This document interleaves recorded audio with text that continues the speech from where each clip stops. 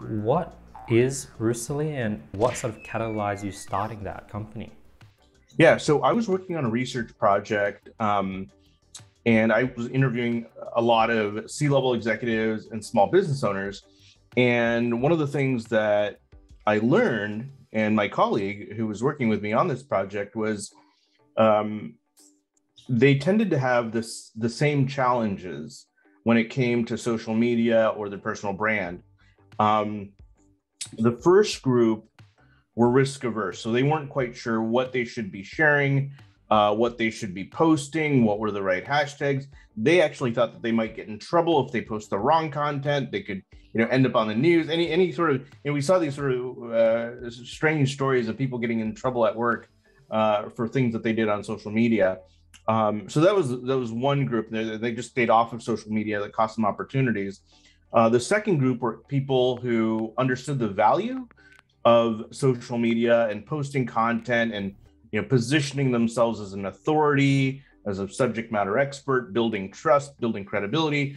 But the challenge was for a lot of professionals and small business owners and executives, they simply don't have the time to consistently write content, source content, curate content, and understand the best days and times to post.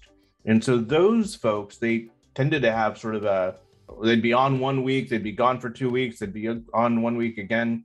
That was the second group. The third group were individuals, usually C-level executives who would outsource their content to overseas. The challenge was those individuals that were doing and managing content for a C-level executive in the United States. They didn't necessarily know or have the level of sophistication necessary to post on brand content. So, let's say you're a chief financial officer, you've got somebody overseas posting images of rainbows and kittens and unicorns. It's not the right, vibe. And so we thought to ourselves, if we could create an algorithm that based on who you are, what you do, your LinkedIn profile, who your connections are, what type of content they're sharing, commenting on, etc., we can then pull in content, curate content, post on the right times, on the right days that generally engages your audience in a way that you, as an executive whose sole job is,